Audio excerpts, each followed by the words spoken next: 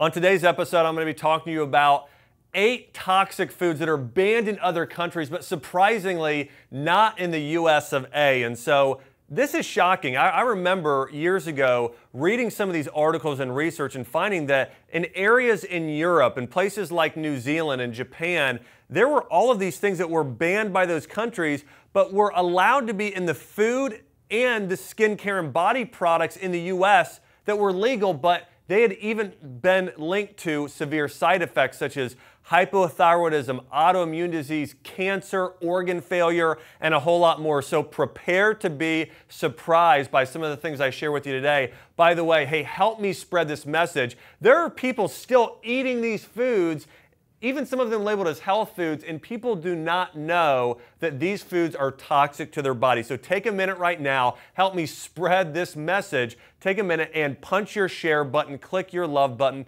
Let's help spread the word on the foods that we all should be staying away from on a regular basis. So let's jump into point number 1 here, farmed salmon. Now listen, I wrote an article a few years ago that was titled, "Tilapia is worse for you than bacon." We know tilapia is actually the most commonly, along with salmon, most common farm-raised fish available on the market today. And farm-raised fish, just think about this, they swim in a really small enclosed area, and the diet that they're fed is full of, and by the way, on my article I actually have a list of the foods they're fed of fish feed, but it's genetically modified corn, genetically modified soy, sugar, hydrogenated oils, and that's pretty much it. That's what they eat, and actually food colorings and other chemicals. That's what these fish eat. When those fish eat all those toxins, remember this principle, you are what you eat what they ate. If a cow eats grasses, they're full of omega-3s, reduces inflammation. If a cows eat grains and GMO corn, they're full of omega-6 fats, they cause inflammation. Same with fish. If fish feed on other fish and algae and bugs and these things that are real food for them, their tissues are typically full of, like salmon, their tissues are full of omega-3 fats. In fact, salmon, if it's wild caught, is one of the most powerful anti-inflammatory foods on the planet.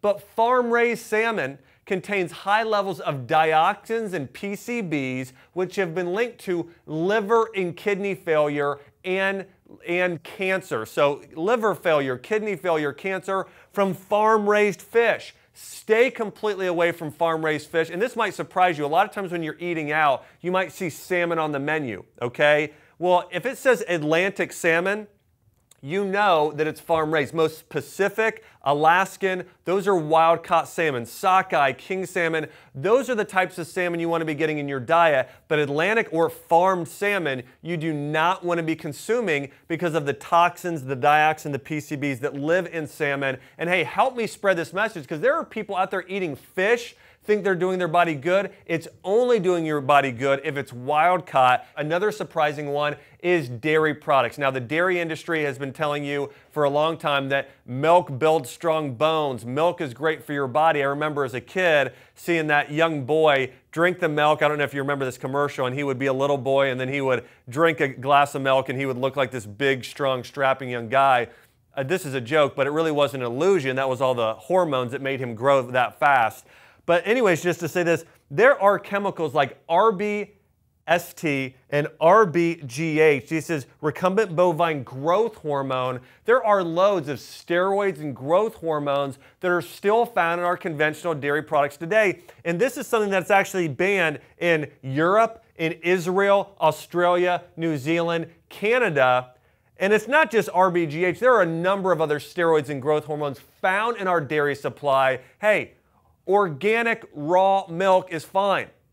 Coconut milk, almond milk, stay away from all conventional dairy. Make sure if you're buying dairy, it is certified organic or raised organically from a local farmer.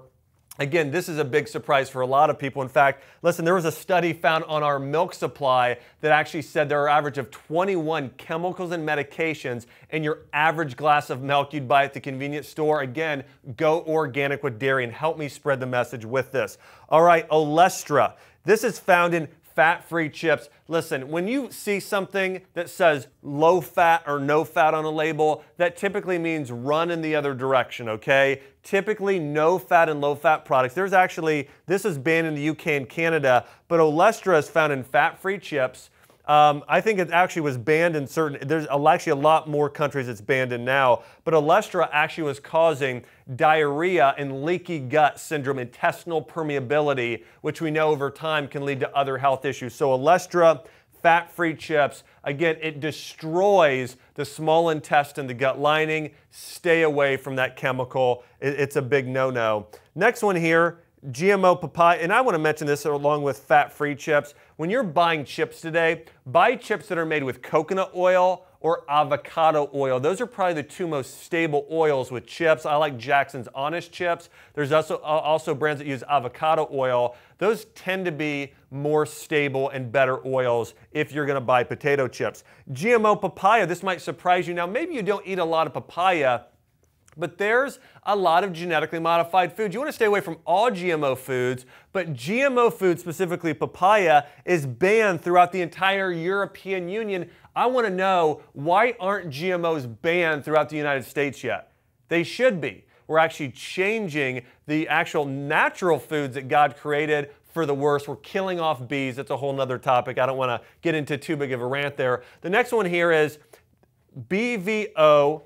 That's brominated vegetable oil. These are flame retardants. They're actually found in sports drinks and soda. So if there's a soda, I don't want to mention a brand because I don't want to get a letter in the mail from them, but a soda, and it's a bright yellow, greenish color, those are flame retardants. It's brominated vegetable oil. They're adding to those chemicals. They're adding flame retardants to our kids' sports drinks and to sodas today.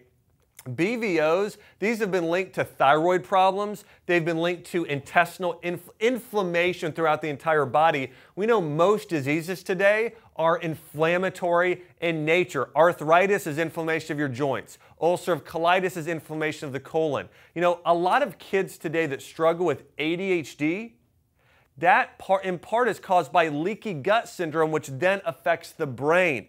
So BVO and these flame retardants absolutely contribute to all of those issues. So when you see a brightly colored slushie or a soft drink or soda or a sports drink, those are chemicals they add in. Some of them are flame retardants. Those are banned in the entire European Union, all over Europe. They're banned in Japan. They are still legal in the US today. It is crazy that this is still going on and possible. Number 6, of course, smoking tobacco. Now, praise the Lord that so many of the restaurants today and bars and things have actually banned smoking, because we know that secondhand smoke, not even doing it yourself, secondhand smoke has been linked to cancer. It's one of the biggest cancer causers. And actually, in Bhutan, in Asia, an area of Asia, it's been completely banned altogether. And I wouldn't argue that, because think about how secondhand smoke, it's not just affecting the person smoking, it's affecting everyone around them. Number 7 here, yellow number 5